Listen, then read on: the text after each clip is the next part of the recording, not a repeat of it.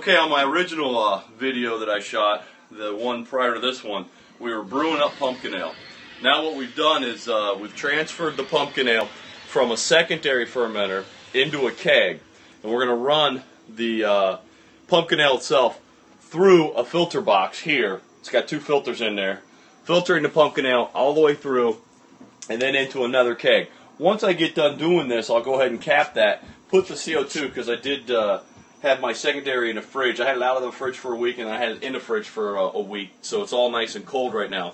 So I can go ahead and start carbonating this once I get done with this, and I'll take it outside and put it in the fridge outside and let it condition for about a week. So I'll roll carbonate that, and I'll show you how I do that in a little bit.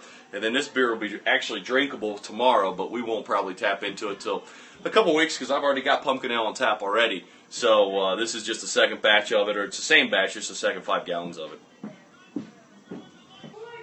Alright, now we'll get into the carbonation process. What I do is I've got my CO2 hooked up to it. Got it on about 14 psi. Here's my keg.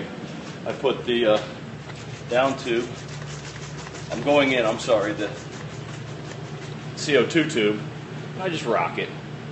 I do this for a couple minutes, 4 or 5, and I'll normally do it today, let it settle, come back again, and shake it up again tomorrow, and then let it sit a week, and it should be perfectly carbonated at that time.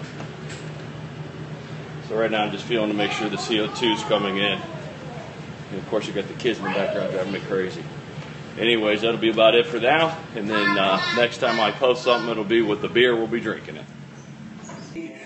Alright, I mentioned before I was going to add the tasting of the pumpkin. Since you've seen us brew it, you've seen me filter it, you've seen us rack it, you've seen us do everything with the pumpkin except for to drink it. So we got some guys, random dudes off the street, they kind of stopped by, they were driving a truck with some furniture in it, moving it, and they said, dude, what the hell are you guys doing in here? And we said, we're drinking some beer, making some beer, having some pumpkin. So they had to try it. So what's your opinion about the pumpkin? It tastes great.